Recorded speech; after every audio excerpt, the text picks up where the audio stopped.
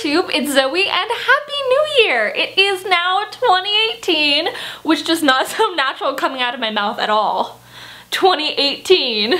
We're all getting so old. Anyway, I read 8 books in December, some of which I did not like, but some turned out to be my favorites of the entire year. So, kind of a mixed bag. Let's get into it. The first 5 books I actually read during my last 24-hour readathon, which I will link down below if you haven't watched it yet.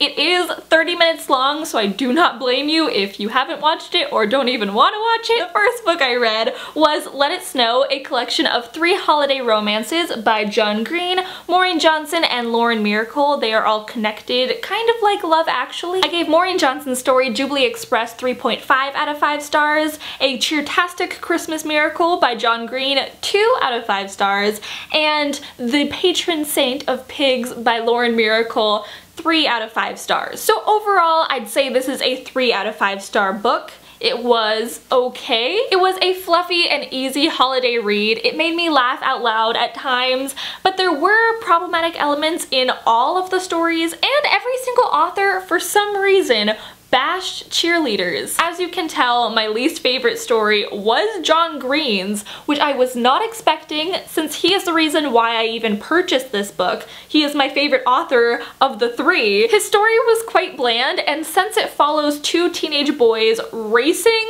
to meet a bunch of hot cheerleaders, it was kind of weird and awkward to read, but it was published in 2008, so his writing has definitely improved since then. But overall, if you still want to read a fluffy, easy holiday book, here you go.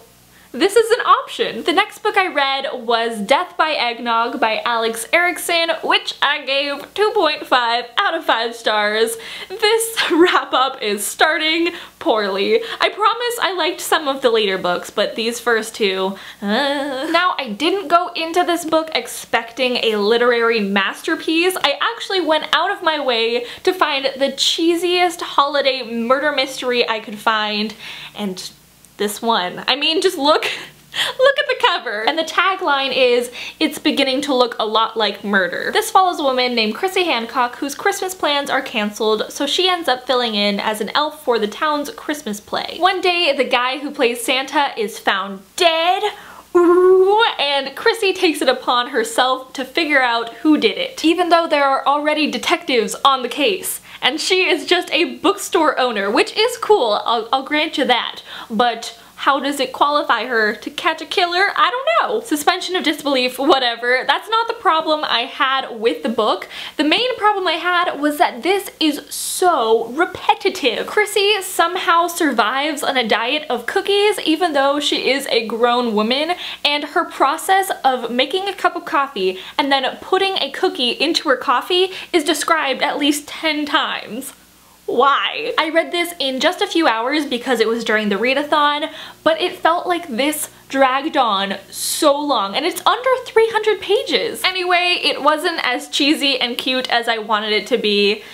Darn. But if you know any cute, cozy mysteries, please let me know down below because I need a better one than this. I then read Moonstone, the Boy Who Never Was by Sean.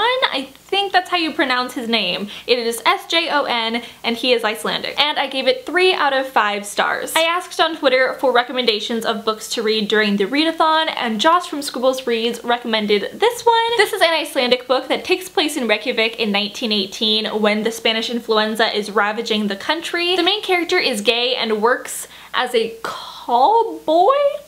Is that a term? He performs sexual acts for money. He is also an avid moviegoer. This is a translated work, so I'm not sure if the translation is the reason why I didn't like this book more. I thought the concept of the book was quite interesting. I love historical fiction, and I was so excited to learn more about Iceland because I really don't know too much about the country, but I didn't connect to any of the characters, and I had a really hard time remaining grounded in the story since he rarely ever set the scene well. This also starts off as a more realistic historical fiction book, and then it veers off becoming more surreal and more fantastical, so again, I had a hard time remaining grounded in this story. I had no idea what was going on. I'm sure if I reread this, I will appreciate the work more and understand more of what is going on, but I don't think I want to reread this book, at least not right now. It was just okay. Again, 3 out of 5 stars. Next, I read The Book Thief by Markus Zusak, which I gave 5 out of 5 stars. Finally, a book that I actually really enjoyed in this video. You probably already know what this is about, but if you don't, this follows a girl named Liesel who lives in Germany during World War I, and she steals books.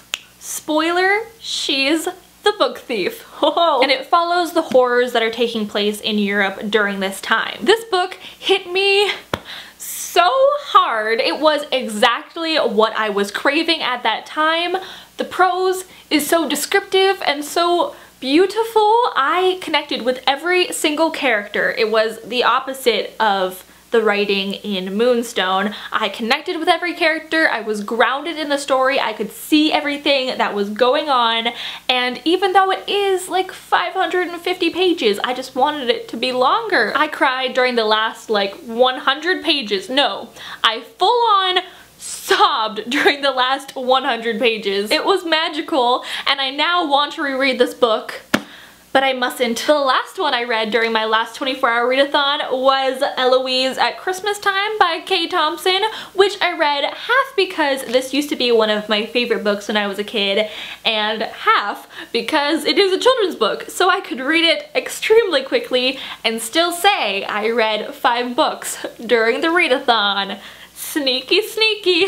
That's me. I gave this 4 out of 5 stars. It is so cute. It follows a little girl who is raised by her nanny at the Plaza Hotel in New York City. Honestly, the dream. I am still jealous of a little girl. A little fictional girl. I love the art style. It is so nostalgic. I think that's probably the reason I gave it 4 out of 5 stars. If I hadn't read this before when I was a child, I probably would have rated it lower, but memories. Then the first book I didn't read during the readathon was Austenland by Shannon Hale, which I gave 3 out of 5 stars. This is about a woman named Jane who is obsessed with the BBC adaptation of Pride and Prejudice, and because of that, she has not found love because she keeps on comparing every single man to Mr. Darcy.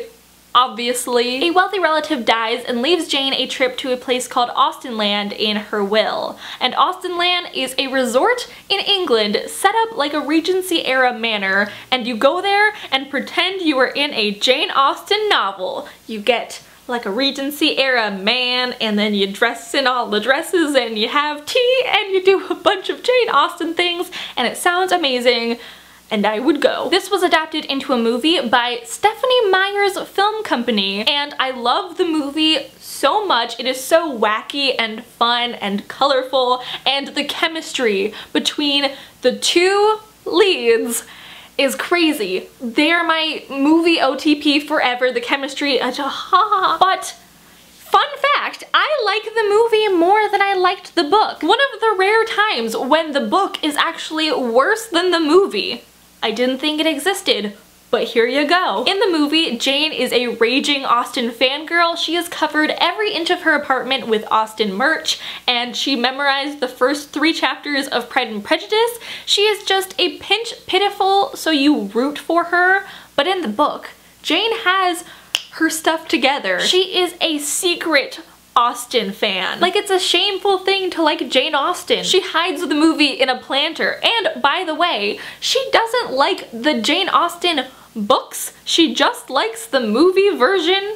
So I don't get why she's like ashamed of liking a movie. So I disliked her character, obviously, and the relationship between her and the person at Austenland just wasn't as cute. In general, the book wasn't as cute, and I was disappointed. I should have read the book before I watched the movie because I probably would have liked it more then, but if you want to watch a really cute movie, I would recommend Austenland. Next, I read Nevermore, The Trials of Morgan Crow by Jessica Townsend, which I gave 4.5 out of 5 stars. This is the first book in a new middle grade fantasy series, and it follows an 11-year-old named Morgan Crow, who is a cursed child because she was born on the unluckiest day. And because of this, everything that goes wrong in her town is blamed on her. Even things that aren't her fault, like weather, it's her fault now because she's a cursed child. Also, cursed children are supposed to die on their 11th birthday